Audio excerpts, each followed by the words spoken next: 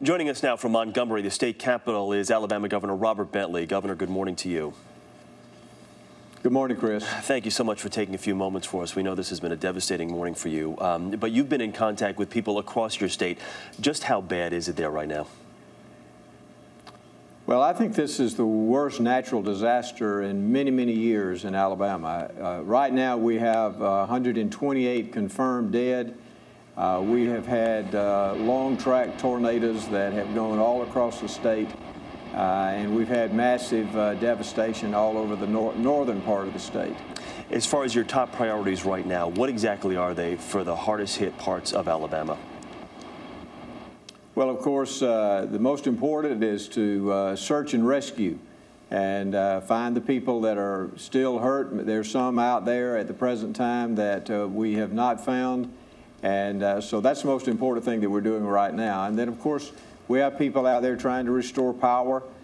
We have all of our first responders across the state. Last night, I activated 2,000 National Guardsmen. Most of those are in the field at the present time.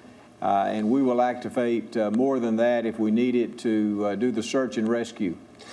Governor, I know you spoke with President Obama last night. He declared a state of emergency for the state of Alabama. Are you confident that you are going to get the immediate aid necessary to help the people of your great state?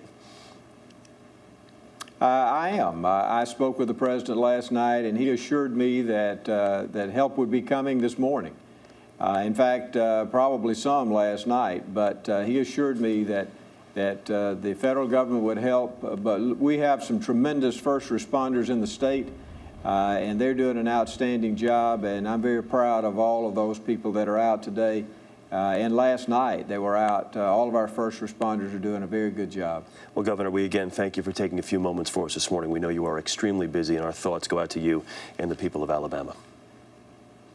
Thank you very much. Governor Robert Bentley, thank you.